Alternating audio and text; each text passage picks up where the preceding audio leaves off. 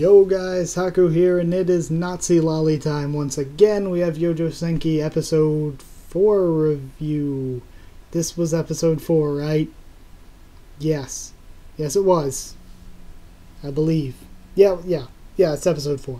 I keep forgetting because everything else was on episode 3 this week. I think this is the first anime I'm covering to hit episode 4. So I think that's what's throwing me off. So yeah, episode 4 review for this. And I actually really like this episode. I don't know if I want to say it's quite my favorite episode so far, because I liked episode 2 quite a bit. Even last episode I thought was pretty good. So yeah, I did like this one a lot too, though. I like the style that this one had. Even the animation, I like. The animation, I first started really noticing this episode, like truly keying into it. The depth of field and stuff, the way they use depth in the animation to me is really interesting. So that's one thing I can say I like about the animation here. But starting from the very beginning, talking about things in the episode, oh my gosh, Tanya waking up noises, so freaking cute, completely adorable.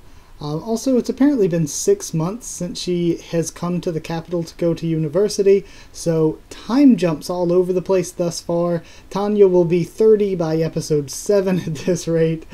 And it's funny, she's still just trying to live the easy life, trying to make it through classes, just live the easy life. I also thought the scene was interesting where she says she feels uneasy without a gun at all times, and she actually thinks this because she has to be ready for when Troll God shows up next time so she can try to shoot him, which I have no idea why she would think this would work, but whatever. Good on ya, Tanya. And also, then in the library we have her cute, adorable can't reach book sounds. Then we have the general strategist guy, whose name I forget, and he shows up, and when they discuss all the different stuff and the possibility of a world war later on, I thought it was very funny because I thought they were already fighting wars on all sides. I thought they were already using this strategy that Tanya proposes, because we were told about it in like episode 1 or something, but apparently they weren't using that already, or they were, and this is somehow different despite sounding exactly the same. And if we're only fighting against the one alliance, why are we fighting a war on all sides? Is our nation inside of that other nation? Like, there's some things that aren't totally making sense right here. But past that, pretty much what I thought was funny about it is they were saying, hey, you know, if Magic Germany here takes over Magic France, Magic Russia and Magic Britain are going to get pissed.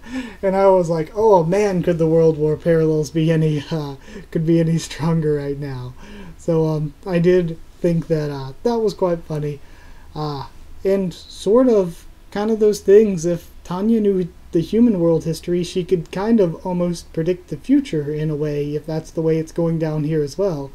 But either way, I love that when she says the first thing and he retorts, oh, so you don't think we'll win? Where she just freaks out internally and is like, I would shoot myself in the stupid mouth. I thought that scene was very funny.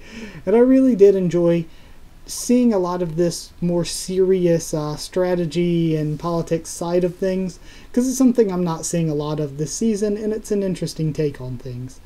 Then Eric we see reading the World War prediction thing that Tanya wrote up, and the calls for this new squadron or whatever. And this dude Eric, he's a dramatic fucker. I will give him that. So then Uger, oh, I love this scene when the Uger guy, I think that was his name, shows up at the cafe or whatever and sits and talks to Tanya, tells her to leave the military and stuff. That was a really good scene. I love that conversation. I thought it was funny too that she legitimately referenced Hitler. At least she talked about a fascist who used the same methods as her, and I'm thinking that's a that's a pretty damned well not veiled at all Hitler reference. So she is definitely 1000%, like people are saying, like the joke of, oh, she's Loli Hitler. I'm like, the joke may be coming to reality here. Yeah, and then we get into the strategy talking and stuff, and like I said, I already kind of thought this was the strategy they were using and stuff. And again, Eric during this meeting and stuff, Eric or he wasn't in the meeting. I think it was afterward he was talking to the guy or whatever. Eric is a dramatic fucker. Like, this dude takes things very, very seriously. I mean, it's a serious situation, but this dude freaks out about stuff. And then, of course, Tanya's put in charge of the battalion, of course. And she's charged to find 48 people to make it up. And then seeing her notice when she got all the replies in, and they were showing the notice where it's like, horrible pay, will probably get killed, and stuff like that. I thought that was hilarious. Another really funny scene within this serious stuff. And then, of course, at the very end, Victoria shows back up because she cannot keep her nose out of trouble. Why go back to the front lines, Victoria? You're not cut out for it. And then we get the ending, and I really love the ending theme still. I like the opening. Like I said last week, I feel like they could have done better with the opening animation, but I love the ending. I love the artwork they use, and I believe people have said that's artwork from the light novel. I really like the way they do it, and I really like the song as well. So the ending to me surpasses the opening. So yeah, I thought this episode had some good, serious plot that I enjoyed. And we had cute little Tanya, who is possibly totally Hitler. Yeah, I really enjoyed this type of story. We don't get it that often, and at least I haven't got it this season, where we took this sort of look at a show and its universe and stuff. So I liked what went on here. I mean, it wasn't the best thing ever. It could have been done better, but I liked it. So yeah, because of that, I'll give the episode 8 Hitler references out of 10. 8 Hitler references out of 10, and that's it. So like if you did like the video.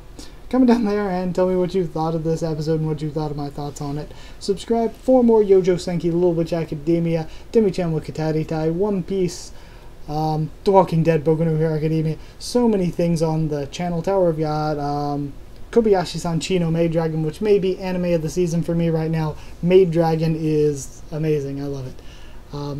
Also, follow on Twitter if you want. I'll try to keep you updated there and stuff for the channel. And that is it. So thank you so much for watching once again. And I'll see you all next time.